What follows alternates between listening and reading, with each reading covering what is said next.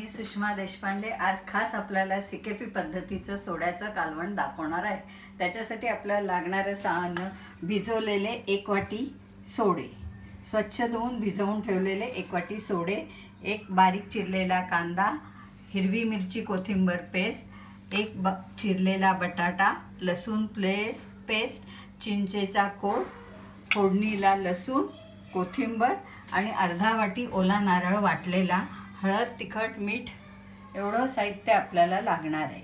आता आपण प्रथम काय करणार आहोत, धुतलेले हे सोडे आहे त्याला आता आपण अर्धा चमचा वाटलेला लसूण लावणार आहोत, अर्धा चमचा आलं, अर्धा चमचा मिरची कोथिंबीरीची पेस्ट। हे आपण सोड्याला लावल्यानंतर आपण सोड्याला थोडंसं सोड्याला हळद, 1 चमचा तिखट, चवीप्रमाणे मीठ हे घेऊन आपण सोड्याला चोळून ठेवणार आहोत। अशा प्रकारे हा मसाला सोड्याला चोळल्यामुळे सोडे आपल्याला कालवणात वशट लागत नाही, म्हणजे वैस वास त्याचा येत नाही। ते झाल्यानंतर आपण चिंचेचा कोळ आहे तो सोड्यामध्ये थोडासा घालणार आहोत। त्यानंतर आपण भांडं ज्या भांड्यात कालवण करायचं आहे ते भांडं गॅसवर ठेवून आपण ते गॅस पेटवणार। कढईत जराशी कोमट झाली की आपण त्यात 1 डाव तेल टाकणार आहोत। तेल चांगलं गरम झाल्यानंतर आपण त्यात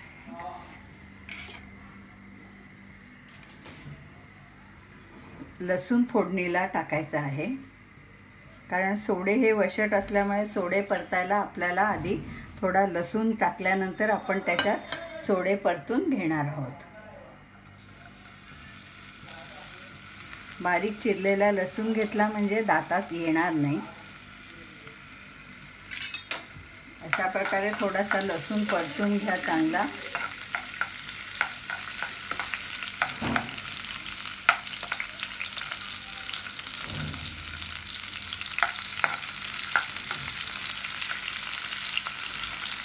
कुठल्याही मच्छीला लसणाची फोडणी दिली तर त्या मच्छीचा वैसपणा आपल्याला लागत नाही व चवीला मच्छी चांगली लागते। हे सोड आहे आपण परतून घेतल्यानंतर लसूण चांगला गुलाबीसर झाल्यानंतर आपण त्यात सोडे टाकणार आहोत।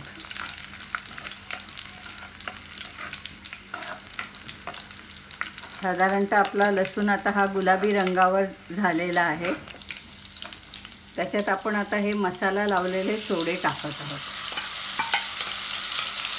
आता हे सोडे सुद्धा या लसणात छान परतले गेले पाहिजे।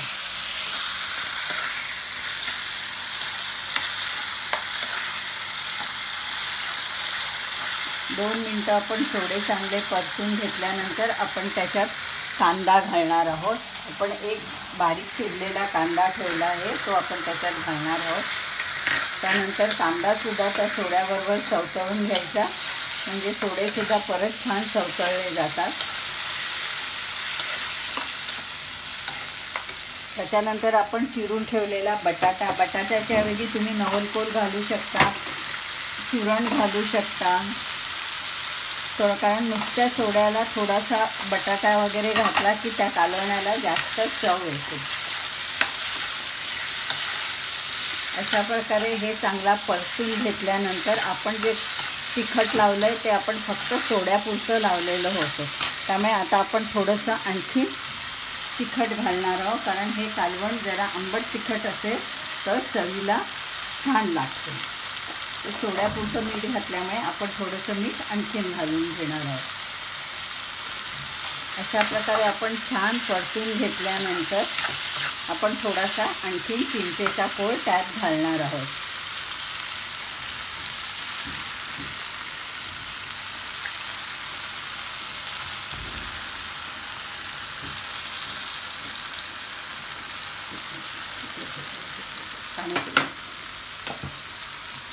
थोडंसं आपण चिंचेच्या कोळीत पाणी घालूया, म्हणजे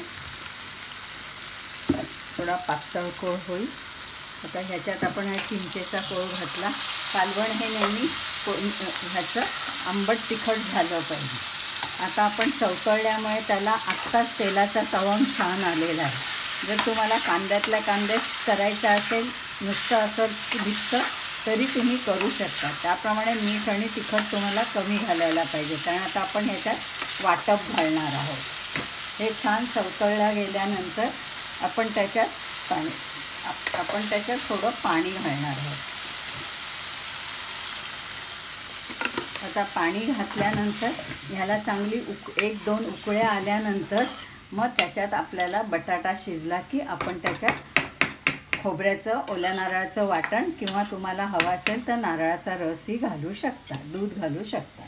आता मंद आचेवर आपण बटाटा शिजायला ठेवूया. झाकण ठेवून मंद आचे, गॅस बारीक करून मंद आचेवर छान बटाटा शिजू द्यायचा. आता एक 10 मिनटं आपली झालेली आहे. आता आपण हा बटाटा शिजला की नाही बघूया. आता हा बटाटा आपला चांगला शिजला गेलेला आहे. चांगला सहजपणे बटाटा आपला मोडला जात आहे. आता हा बटाटा शिजल्यानंतर आपण जे अर्धा वाटी ओला नारळ वाटलेला आहे तो आपण ह्यात घालणार आहे. तुम्हाला हवं असेल तर तुम्ही आपरस जाड नारळाचं दूधसुद्धा घालू शकता. अशा प्रकारे आता हे नारळाचा रस घातल्यानंतर आपण छान ह्याला आपण आता गॅस मोठा केला आहे, कारण आपण नारळाचं वाटप टाकलेलं आहे. आणि हे कालवण जरा जाडसरच हवं, एकदम पातळ कालवण चवीला लागतही नाही चांगलं. म्हणजे सुरवटपणा हवा असेल तर आपल्याला कालवणाला जाडपणा यायला पाहिजे. वरून छानशी कोथिंबीर पेरावी. चांगली रटरट कालवण आता आपलं उकळलेलं आहे. आता आपण गॅस घालून टाकणार आहोत. नारळाचं दूध घातलं तर जास्त तुम्ही गॅसवर ठेवू नका, जास्त उकळी आणू नका. अशा प्रकारे जाडसर अपरस असा सोड्याचं कालवण बटाटा घातलेलं आपलं तयार आहे. आता आपण ज्या भांड्यात सर्व करायचं आहे त्या भांड्यात आपण हे आता काढून घेणार आहोत. आता मी गॅस बंद करते.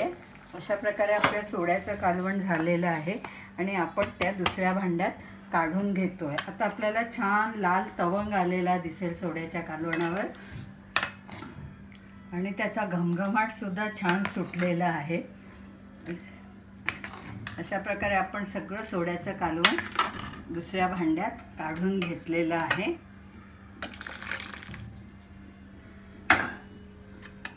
आणि नारळाच्या दुधाप्रमाणेच हे जाडसर बारीक वाटलेलं नारळाचं वाटप आपल्याला सोड्याच्या कालवणाला छानशी चव आणतं.